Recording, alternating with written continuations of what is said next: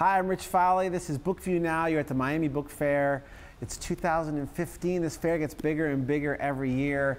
Hopefully you've been able to capture a little bit behind us all throughout the day. I'm here with Ridley Pearson, who so kindly agreed to be our guest host. We've trapped him here for the hour. He's sticking with us.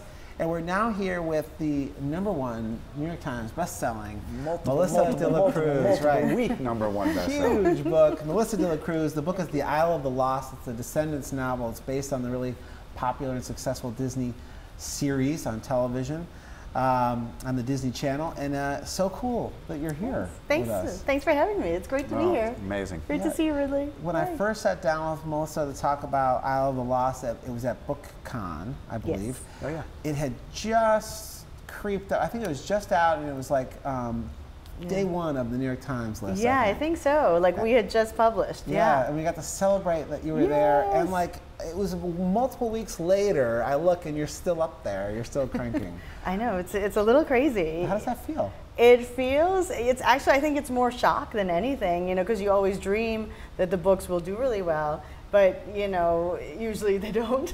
So it's like, oh, but when they actually dreams come true, it's you kind of can't process it. It's great. Yeah. It's wonderful. You say that usually they don't, but for you, oftentimes they do. I mean, your books do so well, and you have such a huge fan base. Thank you.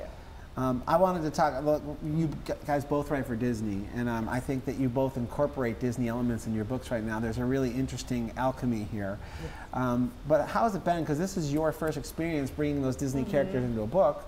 Ridley's been doing it for some time. What's that like to sort of go grab really well-known and beloved elements of a world like Disney and to bring them into your own world?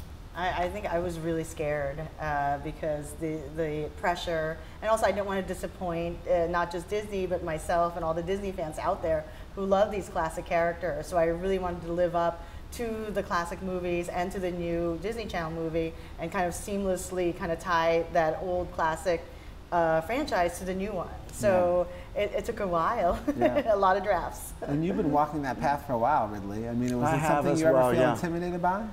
You know, I think whenever you're playing around with these iconic characters, it makes you a little nervous because everybody loves them so much. And I don't think either Melissa nor I are trying to put our own stamp on this. We're trying to treat them with reverence and involve them in new way. And you know, the idea of having descendants of these characters is brilliant. Right. Because then you can stay a little farther away. Bring us, you know, give us Melissa 1.0. How did you start all this? Because you've written so many different kind of books. You've done so much. And how did that lead up to the descendants and all of that? You know, it's funny because I wanted to do a new fairy tale series, and that was going to be my new idea. And the head of Disney asked me to lunch and said, you know, we have this idea called Descendants, and it's Disney characters and they're the new generation of villains. And I said, oh my God, that's so funny. Here, I want to write a fairy tale book, and you're handing me the biggest fairy tale of all. So, you know, it was just the perfect match.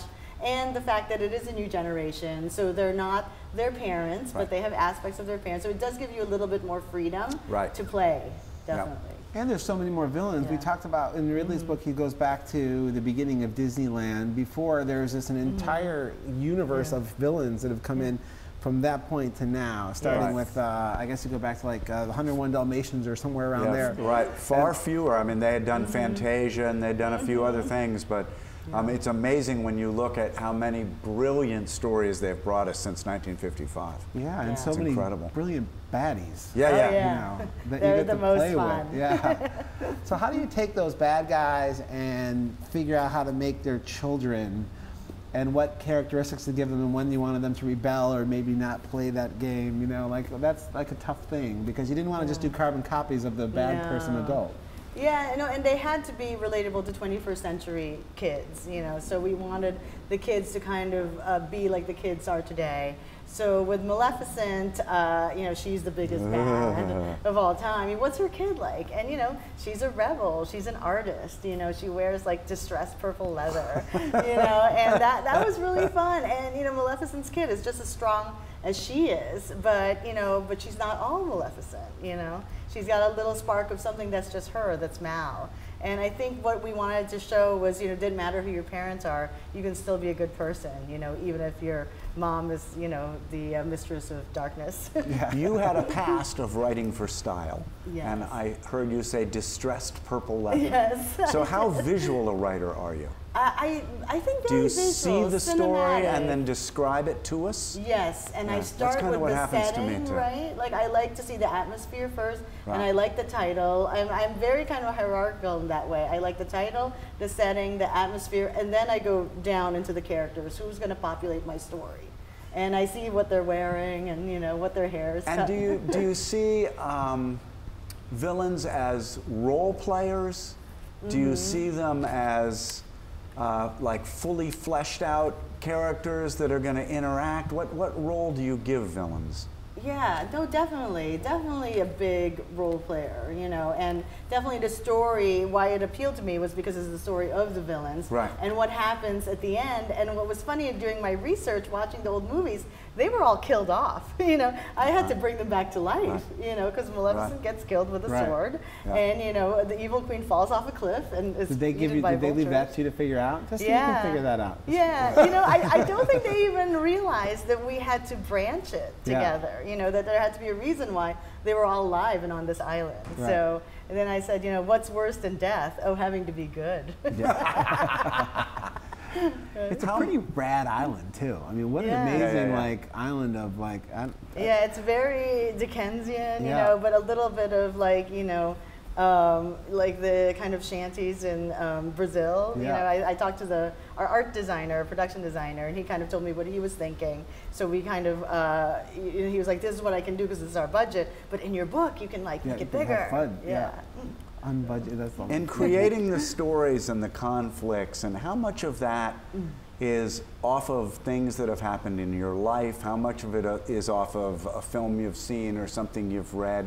Where's that kind of inspiration come from? I think it mostly comes from my life, you know, because I definitely have to feel like those characters are me, Yeah. right, in order to have any life and any soul. So, you know, what I really related to the kids was the whole idea of disappointing your parents and how hard that is for a kid. Because they have to disappoint their parents to be good. Like their parents want them to be bad, want them to steal, want them to curse people, you know, and they're like, oh, I don't want to do that. But then you're picking the right thing, but it's the wrong thing for your mom and your mom or dad. Right. And you know, that's a big conflict. So I kind of really related to that. Although my parents wanted me to be a good kid. But I love that you turned it on its head. You know, Yeah. you didn't want to disappoint your parents by being too good. Yeah. Yeah. Exactly. Yeah, that's completely Yeah, what you're rebelling by really being fun. good. Yeah. You had to get some bonus points. You know, mom is always mom at home, right? And you know, but some bonus points for writing a cool Disney story with the kids in the neighborhood, I'm guessing. That was the most fun part because my daughter is 9 years old and she's a big Disney Channel fan. And part of why I did this job was also because I thought she would finally think I was cool mom. Yeah, exactly. You know, so I had it for like 1 second and then I'm mom again. Yeah, Like, who it was cares? But you got to go into the park after hours. Yes, many times. Kids? Amazing. Not with my kids. Okay. No. They can't see all the bells and whistles There you back go. there. But I'm allowed to write about them then. That's what's fun. And so a lot of adults, because there's so many adult Disney fanatics. Oh, yeah. Yeah. And they want to know what it's like backstage. You know, they want to be able to imagine what would Maleficent's kid be like. Right. I mean, there's no way you're not going to sell 10 billion copies I of the know, book. that's the amazing because thing we're about- all so curious. Like, what did Melissa come up with? You know? Exactly. The Disney world, I was going to call it empire, that seems like a heavy-handed word. The Disney universe is really massive, but there's people crawling into all the corners. Oh, yeah. And you can sort of set up shop in one of them and have a pretty good audience for what you do. No, it's nice, and especially when you go to D23, which is a big Disney Right, con. that's so fun. And to meet those really hardcore fans, right? It's cool. It's an honor. Yeah, It's that's awesome. So we have to keep moving on, but like Yeah, sure. you're in this world now, you're in that Disney place, but you have other books too. So how do you move in and out of those worlds? What's the next thing, and where, and like when do you know when to leave this behind and come back to it? I think it's writing a lot of books is how I deal with writer's block. Like if I'm blocked on one book, I'll just start another one. Yeah. And then I go back and forth. And it's also how I deal with deadlines because I always work on the book that's not due. There you go. Because it's more fascinating. And It there's no really pressure. is, and there's no pressure. It's That's not due right. yet. I'll work on that one. Well, see, You know? that's the kind So of, are the that's- rumors about another Descendants, anything true, or are you not allowed to say? We I've heard can- rumor. Yes, no, there is going to be another movie. We've announced that. Fabulous. And it's coming out not next year, but the year after. Uh-huh. But the sequel to The Isle of the Lost, Return to the Isle of the Lost, is coming out next year. and it's you. Wow. And that's for me. That's yes. awesome. That's so great. Well, the first one has been so phenomenally successful. We know the second one you. will be as well. I hope so. But I'm also curious about those other ideas percolating in your brain, that those ones that don't have a deadline right now. Oh, yeah. I want to get in there and find out Oh, what those are nice. about. But Yeah. we are with Melissa de la Cruz. Thank you so much for joining you, us Rick. today.